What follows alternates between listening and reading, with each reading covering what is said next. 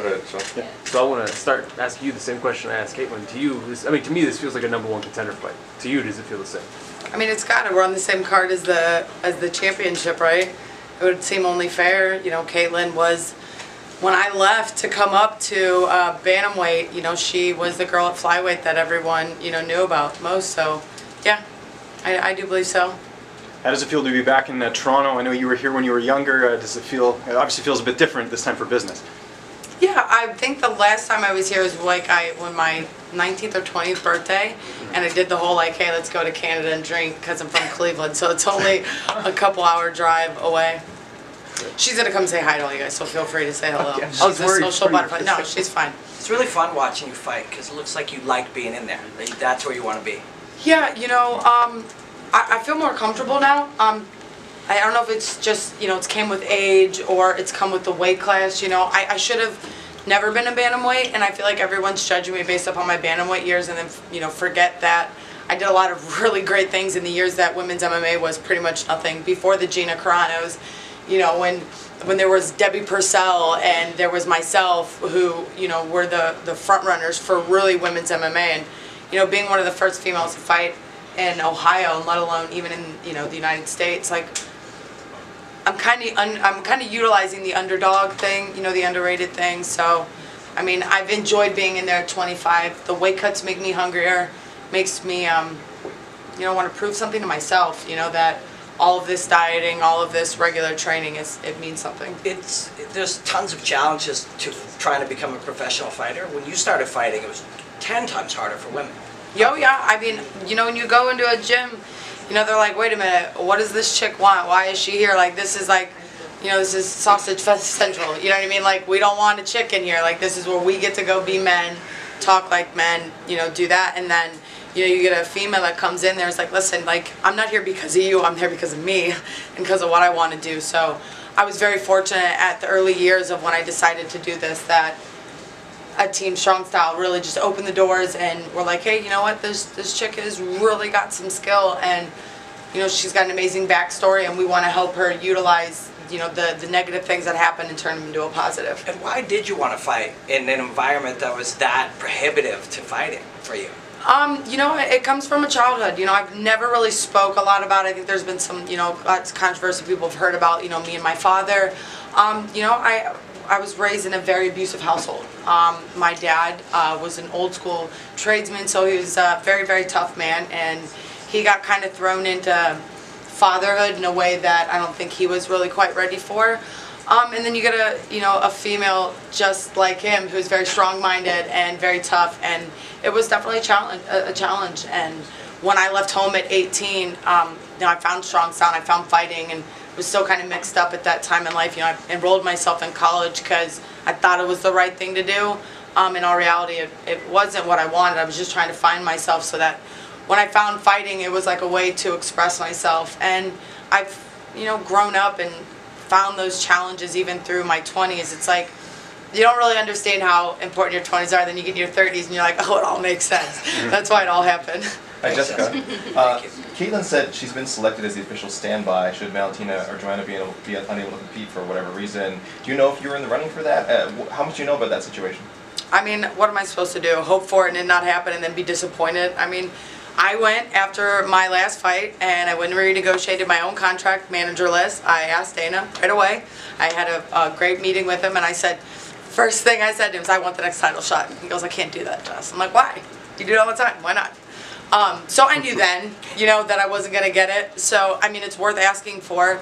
I know that everyone always says, like, oh, you're only as good as your last fight. Then if that's the case, I've won both my last 2 fights. Why am I still being held to the same standards of when I lost at bantamweight? And not to mention, I took all of those girls to decisions, and I didn't fight to the level I'm fighting at now because I didn't trust myself. So if I could, you know, go back and redo it, I think I could win those fights. And, I mean, look, if I don't get the title shot the next time, then we just keep going. You know, we just keep chipping away. We beat all the girls they put in front of us.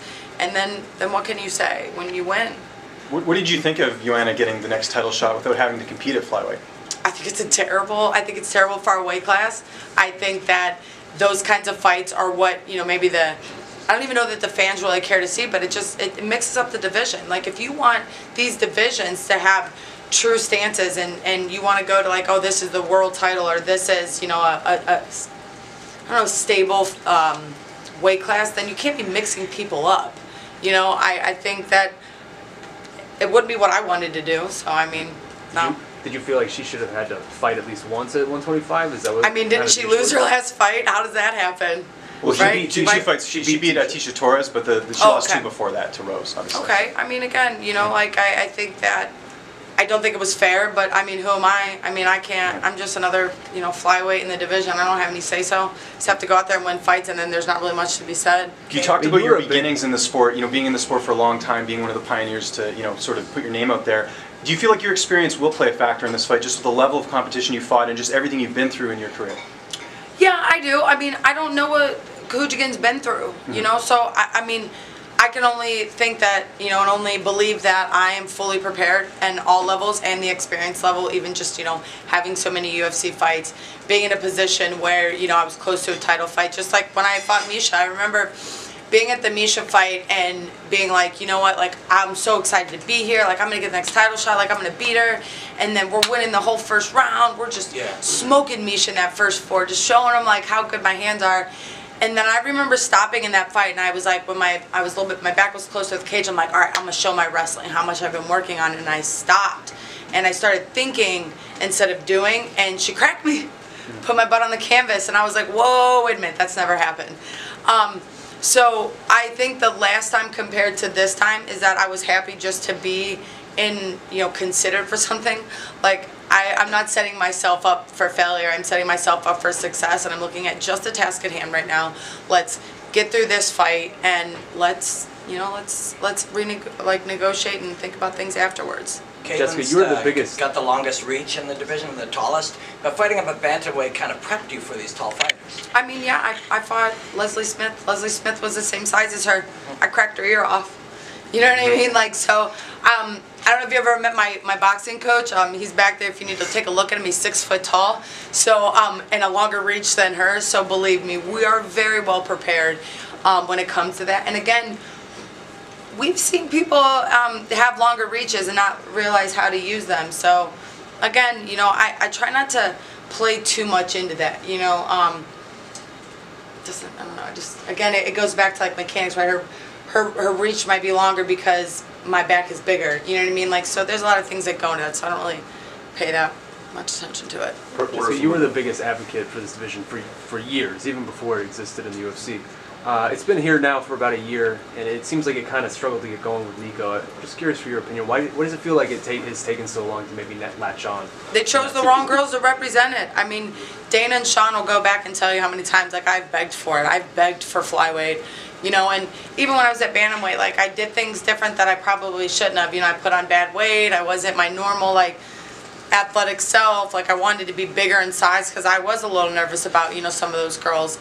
I grappled Misha, and I keep bringing her in because she's really an incredible person, and I've gotten the chance to speak with her and compete with her. But we did a submission grappling match, and I came in like trying my hardest to be at like 145, and she was 162 a week after fighting Raquel.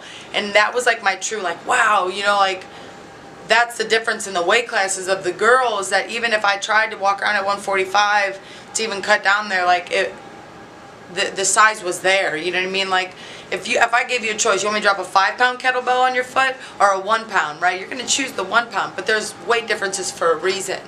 So, and I remember grappling in that match with her, and her and Flawless were like, man, you did an incredible job. Like, we didn't realize how good your grappling was.